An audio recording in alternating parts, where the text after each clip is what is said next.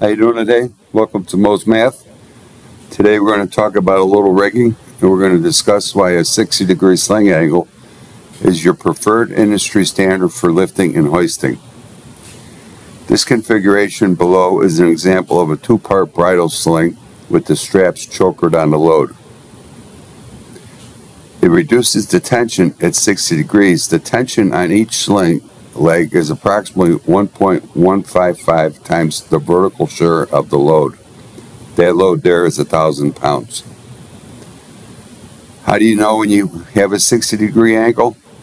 Well, this angle is achieved when the length of the sling legs is equal to the horizontal distance between the attachment points on the load.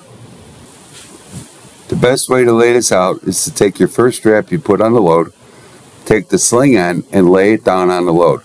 Where the end is, mark that point. That point is where you put your second strap. So here's your strap. Lay the strap on the pipe, and at the end of the strap, mark it, and that's where you're going to put your second choker.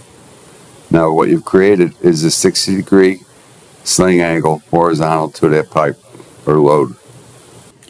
So by laying the end of that strap on the pipe, what we've done is actually created an equilateral triangle, which is a triangle with 3 equal sides and 3 equal angles, each measuring 60 degrees. So the last thing to do to understand the problem is to take your 60-degree sling multiplier, which is 1.155, and times it by half the load.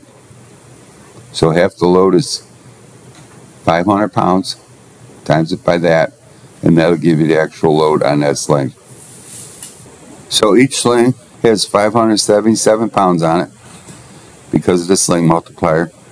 And check your tags on your slings. They should be readable. And something that's not always said, keep your tags up by the hook. Keep them up by the hook. You don't want them in the choker configuration, because after a little bit of use you won't be able to read them.